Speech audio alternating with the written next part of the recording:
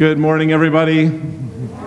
Welcome to St. John's Lutheran Church, where we are growing disciples who eagerly share Christ's love. It is a delightful day. I think I saw 50s. Am I wrong? That's exciting. I'm very excited about 50s. I'm almost tempted to take my scooter out if I still have my scooter. But that's okay. That's a different issue. Let's get to our Bible Basic for this morning and introduce our theme. Today's gospel lesson reveals an angry Jesus in the temple that has become a marketplace filled with scandal.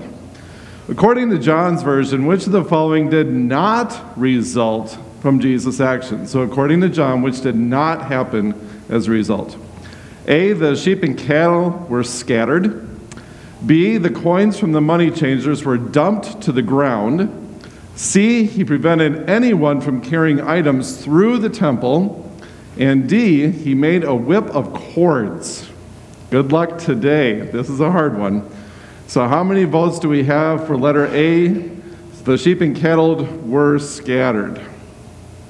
I see no votes there. How about B? The coins from the money changers were dumped to the ground. No votes there. Okay. C, he prevented anyone from carrying items through the temple. We have several. I'm going to say half there. And D, he made a whip of cords. And that leaves about, I see, bold 2. Excellent. All right, Jeff, our reveal for this morning is, I'm actually quite impressed. C is the right answer. This is actually recorded in either Matthew or Luke or both. I don't remember. But all of these did happen according to one of the Gospels. But according to John's gospel, he did not do that one. So it's a very memorable scene. We'll be focusing on that for today's message. As we begin our worship, we start with confession and forgiveness. I would invite you to rise as you are able. Blessed be the Holy Trinity, one God, who forgives all of our sin, whose mercy endures forever. Amen.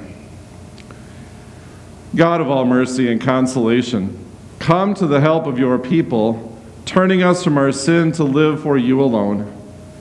Give us the power of your Holy Spirit that we may confess our sin, receive your forgiveness, and grow into the fullness of Jesus Christ, our Savior and Lord.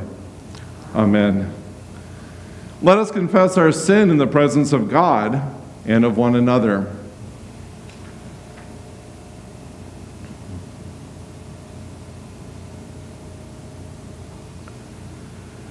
Gracious God, have mercy on us. We confess that we have turned from you and given ourselves into the power of sin. We are truly sorry and humbly repent. In your compassion, forgive us our sins, known and unknown, things we have done and things we have failed to do.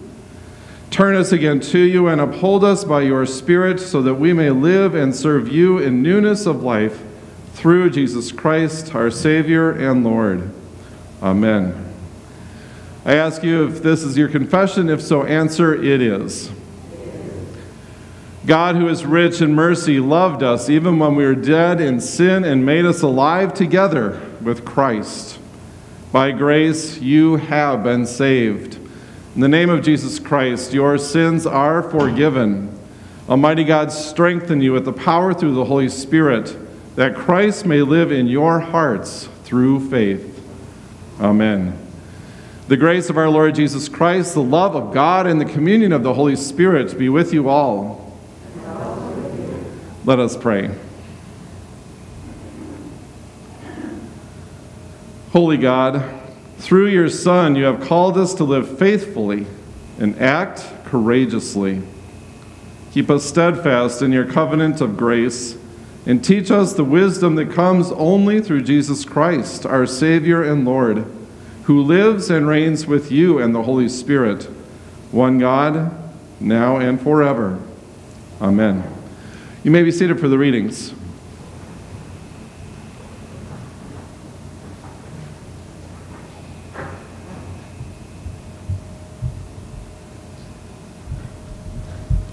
Good morning. Our first reading is from the Old Testament book of Exodus, verses from chapter 20. God spoke all these words. I am the Lord your God, who brought you out of the land of Egypt, out of the house of slavery. You shall have no other gods before me.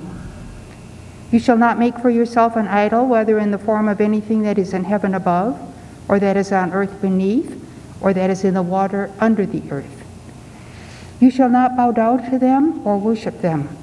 For I, the Lord your God, am a jealous God, punishing children for the iniquity of parents, to the third and fourth generation of those who reject me, but showing steadfast love to the 1,000th generation of those who love me and keep my commandments. You shall not make wrongful use of the name of the Lord your God, for the Lord will not acquit anyone who misuses his name. Remember the Sabbath day and keep it holy. 6 days you shall labor and do all your work, but the 7th day is a Sabbath to the Lord your God. You shall not do any work, you, your son or your daughter, your male or female slave, your livestock, or the alien resident in your towns. For in 6 days the Lord made the heaven, the earth, the sea, and all that is in them, but rested the 7th day. Therefore the Lord blessed the Sabbath, the day, and consecrated it. Honor your father and your mother, so that your days may be long in the land of the Lord your God is giving you. You shall not murder, you shall not commit adultery, you shall not steal, you shall not bear false witness against your neighbor, you shall not covet your neighbor's house, you shall not covet your neighbor's wife, or male or female slave, or ox, or donkey, or anything that belongs to your neighbor. The word of the Lord. Thanks be to God. Our second reading is from a letter of Paul to the church at Corinth, his first letter, verses from chapter 1. The message about the cross is foolishness to those who are perishing, but to us who are being saved, it is the power of God. For it is written, I will destroy the wisdom of the wise, and the discernment of the discerning I will thwart. Where is the one who is wise? Where is the scribe? Where is the debater of this age? Has not God made foolish the wisdom of the world? For since in the wisdom of God the world did not know God through wisdom, God decided, through the foolishness of our proclamation, to save those who believe. For Jews demand signs and Greeks desire wisdom, but we proclaim Christ crucified, a stumbling block to Jews and foolishness to Gentiles. But to those who are called, both Jews and Greeks, Christ the power of God and the wisdom of God. For God's foolishness is wiser than human wisdom, and God's weakness is stronger than human strength. The word of the Lord. Thanks be to God.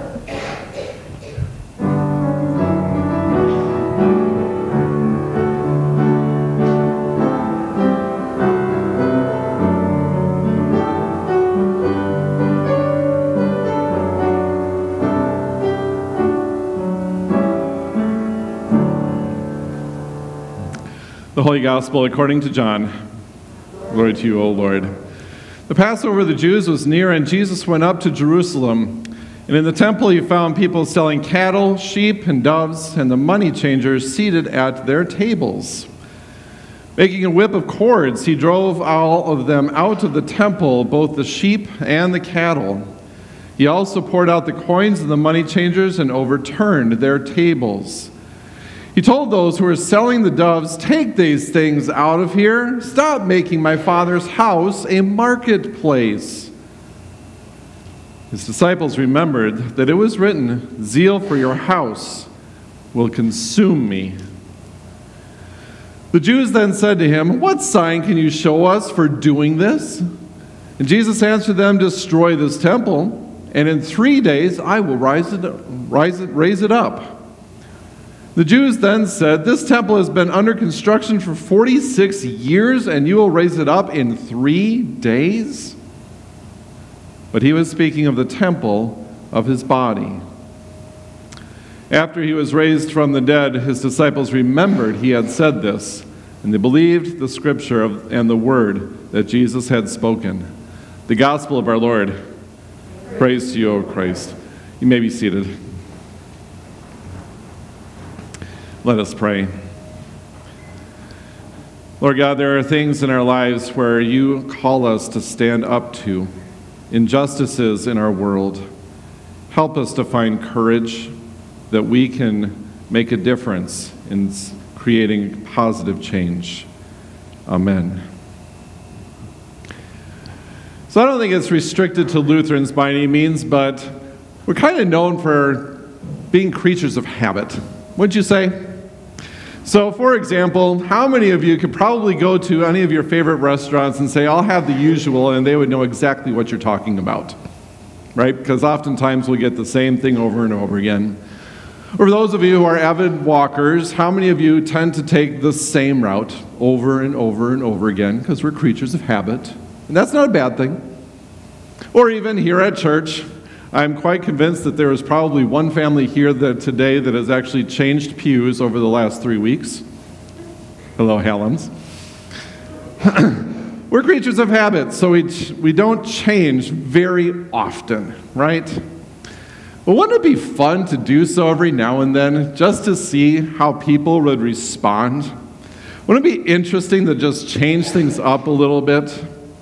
Now, those are all instances of changing habits. What about changing our personalities a little bit? As many of you know, I'm a very big-time Star Wars advocate, and one of my favorite movies and one of my favorite Star Wars scenes is from Episode 2, Attack of the Clones. And in one of the great lightsaber scenes of all time, we have Yoda. Now, Yoda, previous to this movie, we're kind of used to being this very old Jedi that can barely move and is using a cane as if his life depended on it. And in this lightsaber scene, suddenly we see him bouncing, pew, pew, pew, all over the place, as if he's like 3 years old on Ritalin. I mean, it's just amazing to see how fast this guy is. And it was one of my most memorable scenes because it was so vastly different from what I was accustomed to. Changes in your mentality, changes in your behavior. How often do we do that? How often do we kind of step out of ourselves and change into something different that most people aren't used to? How many of you could think of somebody in your life that is typically very soft-spoken, someone who typically doesn't make waves, that does get upset and does suddenly explode? When I think about our gospel lesson for today, that's what I think about. When I think about our stereotype of Jesus, isn't it that he is warm and soft and welcoming and gracious and merciful, this friendly Jesus. And then he shows up to the temple and is ticked off. We don't see this side of Jesus very often, do we? We might ask ourselves the question, why? What was it so bad that he erupted in such a way? And my answer? Great question. Now, here's what we know in John's Gospel. Jesus says, take these things out of here and stop making my Father's house a marketplace. So that's what we do know from John's reading, is that Jesus did not want to see all of this stuff happening in the temple. What we can infer is more. When we look at other Gospels, all of which have this scene in them, we can infer additional stuff as well as historical information. And what we learn there is that not only was the temple turning into a marketplace, but it was turning into a corrupt marketplace. See, it was based on the sacrificial system. What happened is all of these Jews would come to Jerusalem, and for the forgiveness of their sins, which was, pretty important, they had to actually pay for that to happen. In order to make the exchange, they had to sell stuff. They had to sell their doves and other things and be able to change the money, and they would get gypped by these money changers. It was a corrupt system. And Jesus was not a fan of that. What's important for us to note is in this story, it starts with the Passover of the Jews was near. Now that may not mean a whole lot to us as we sit here reading through that, but what that tells me is that there are a flock of Jews coming to Jerusalem because that was where they were supposed to go for the Passover. Jerusalem knew that people were going to be coming from all over, descending upon Jerusalem. There were going to be crowds. It's almost as if it was the Temple Black Friday, if you will. This was their big opportunity, right? And Jesus took issue with the abuse of this sacrificial system and just exploded. If you were there with Jesus, how do you think you would have responded? It's a very hard question, I think. I don't know how I would have. I would like to think I would have had the courage to be able to be like Jesus and say, hey, this is wrong. But I also know me better than that, and you probably know me better than that I'm one of those people that doesn't like to make waves. And many of us probably are that way. But my bigger question is, what would have happened if Jesus didn't? What would have happened if Jesus did not raise a stir about this? And he did not disrupt the money changers, and he did not make this scene? Would the corruption have continued? One thing I'm pretty confident about is that people's, their imaginations and their awareness would not have been piqued. I really wonder how many of the Jews that were using the system even realized that it was corrupt. Maybe some of them did, maybe some of them didn't. Maybe they didn't realize until Jesus made this big stir that something was wrong with the system. But the point I want to make is that if Jesus hadn't done this, then there would be no opportunity to change it, because it starts with awareness. It starts with knowing what's wrong first so that you can make the change. But it's still very strange to look at Jesus in the way in which he responds. We're so used to the soft, gentle, kind Jesus. Maybe that kind of resonates with how we've been brought up, right? How many of us were brought up to not stir things up, that we're not supposed to disrupt things, that we're just supposed to be kind and get along with everybody? Maybe we might even associate losing one's anger or losing one's temper as bad. But maybe that's part of the problem. I think back to my college days. I took a class called Language, Faith, Money, and Women. It was fascinating. It was mostly about how women are suppressed in many different ways. And it was the place there, it was that class that taught me about what's called the glass ceiling. How many of you have heard of the glass ceiling before?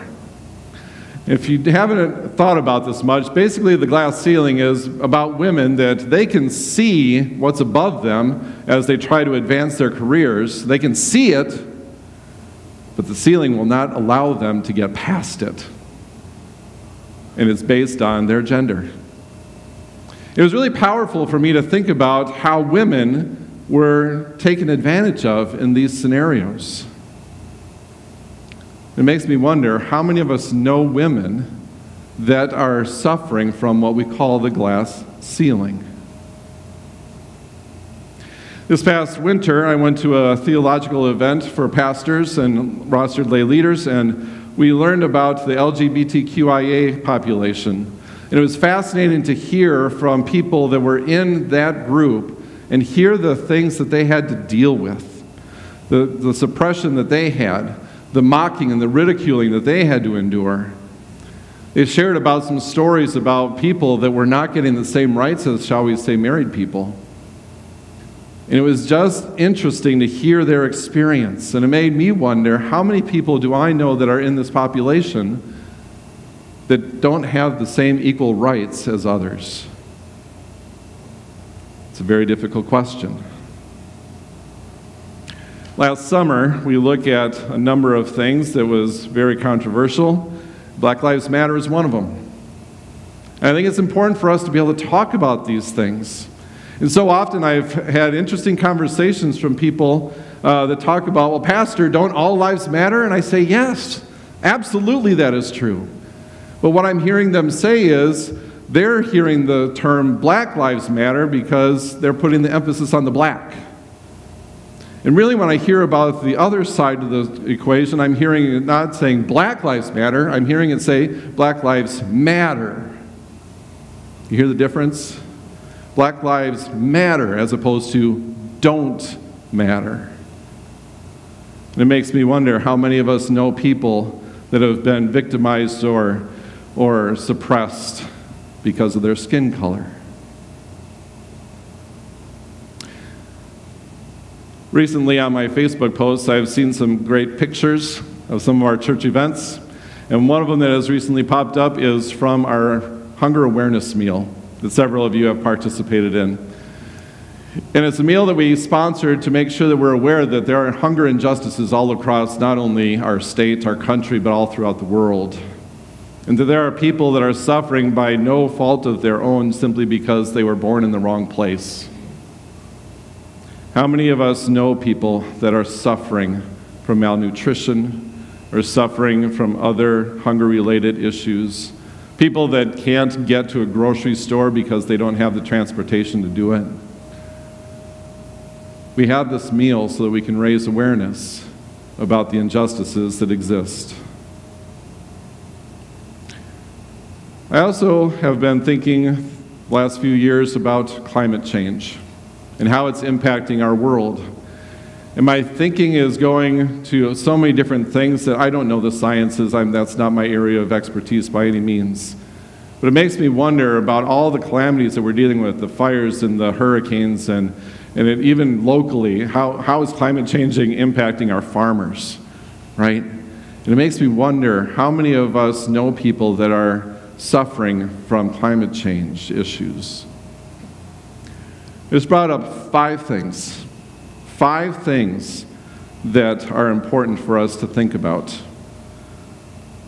Women's issues, LGBTQIA issues, Black Lives Matter issues, hunger awareness issues, and climate change. The reason why I bring all these five up is for a reason. In a month, our synod will be having resolutions about every single one of these injustices. Our Synod Assembly is ready to move forward and say, let's have some conversation. Let's have some discussion about each of these so that we can understand these issues better, so that we can suddenly maybe be able to make a difference. That maybe we can do something about this stuff, because if we don't raise our voices, who will? These are 5 resolutions that will be voted upon at our Synod Assembly in hopes that our congregations like St. John's Lutheran Church will at least have conversations about each of these issues, knowing that there, yes, are both sides, but we must be able to hear each other in having these conversations. Now, I'm not going to go any deeper than I already have, because there's way too many and not enough time. But my hope is that over the next several months or even years, that we might be able to take these issues up as a church and talk and move forward with these injustices. Being a sports fan, I saw something that I thought was amazing a few weeks ago. I saw an interview by one of the women's national soccer team players. I don't remember who it was. It was really interesting because they were playing a match, and it was noted that those women's soccer players didn't kneel in the national anthem. I thought that was really interesting because they were one of the first groups that did. And they said, we're not kneeling any longer, number one, because we don't want to have this thing about we're anti-America, right? they're kneeling to raise awareness, but they said, we're past that stage now.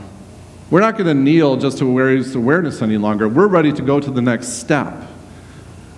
And that, to me, is something that is so amazing, that they actually want to impact change, not just bring awareness to that issue. When we have these protests that are going along around our country, they're important to raise awareness, but we got to get to that next step of doing something. And we can't do something until we actually have conversation about what we're going to do.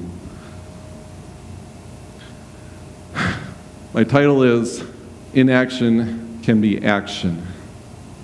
When we just let things happen, when we don't do stuff, that is actually allowing things to happen.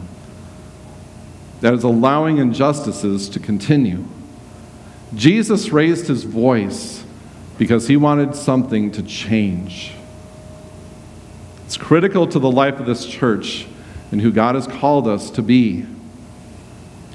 We have so often in this past year have been trying to figure out how are we going to return to in-person worship, and we spent a lot of time on that, and for good reason. For good reason. But we have to realize the church is beyond Sunday morning or Wednesday night. We have to remember that church is about making differences in the world, about injustices. So my hope is that you will join our conversations. Bring your perspective. Bring your point of view because it matters. Because your thoughts matter. So that we can raise awarenesses and maybe move to a plan that will change our world. Have courage to be the church. Amen.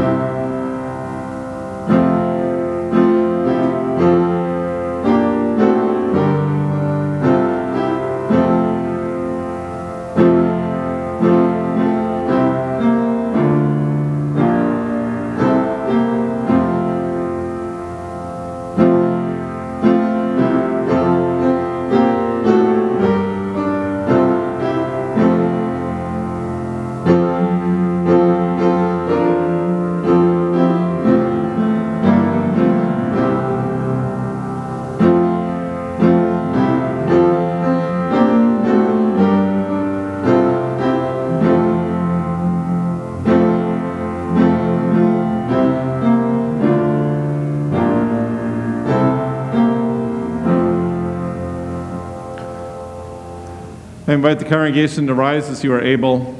Our service continues with the Apostles' Creed.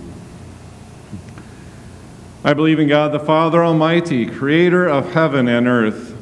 I believe in Jesus Christ, God's only Son, our Lord, who was conceived by the Holy Spirit, born of the Virgin Mary, suffered under Pontius Pilate, was crucified, died, and was buried. He descended to the dead. On the third day he rose again. He ascended into heaven. He is seated at the right hand of the Father, and he will come to judge the living and the dead. I believe in the Holy Spirit, the Holy Catholic Church, the communion of saints, the forgiveness of sins, the resurrection of the body, and the life everlasting. Amen.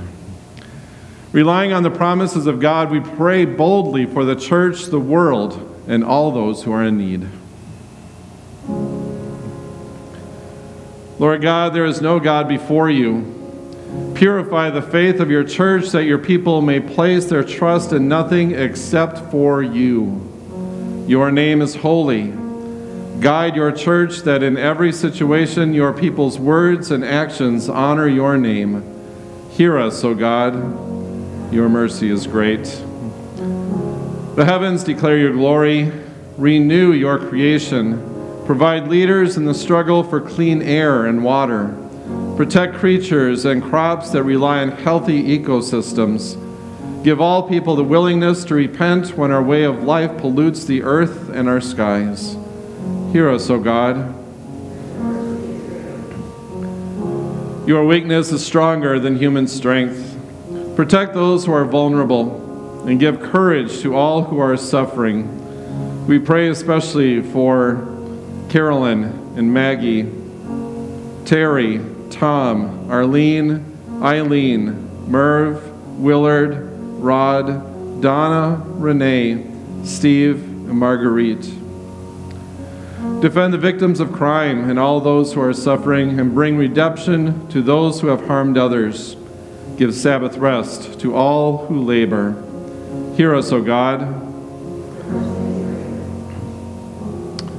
The cross of Christ is your power for all who are being saved. We thank you for the saints who have made differences in our lives, especially for Gloria Lambert, and all of the martyrs whose witness reveals the power of the cross. Give us the same trust in life and in death. Hear us, O God. Your mercy is great. We entrust ourselves and all our prayers to you, O faithful God, through Jesus Christ, our Savior and Lord. Amen. The peace of Christ be with you always. Let us pray. God, our provider, you have not fed us with bread alone, but with words of grace and life. Bless us and these your gifts, which we receive from your bounty through Jesus Christ our Lord. Amen.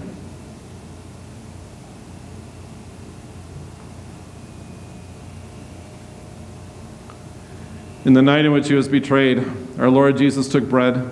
He gave thanks and broke it and gave it to his disciples, saying, "Take and eat. This is my body given for you. Do this for the remembrance of me." Again, after supper, he took the cup.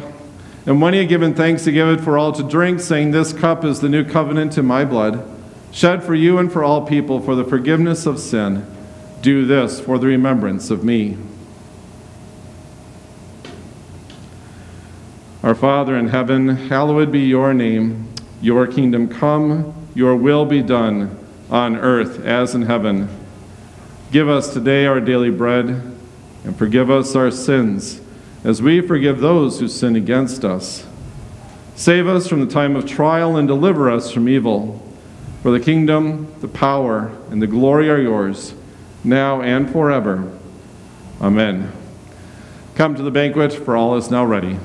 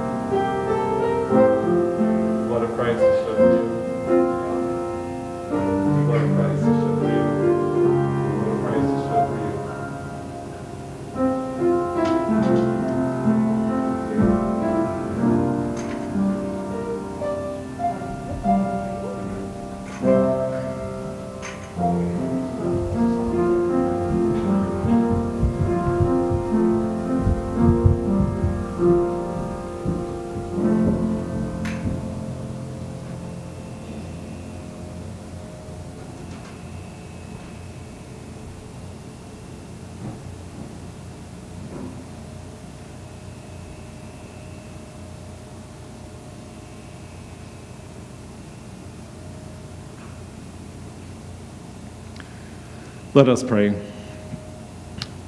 Compassionate God, you have fed us with the bread of heaven. Sustain us in our Lenten pilgrimage. May our fasting be hunger for justice, our alms a making of peace, and our prayer the song of grateful hearts. Through Jesus Christ, our Savior and Lord. Amen. Just two quick announcements for our consideration today. First of all, Act 3 of the Trial of Judas will continue on Wednesday, and so if you haven't gotten a chance to view the first two acts, it's actually, I would encourage you to do so if you intend to follow this series as they kind of build upon each other.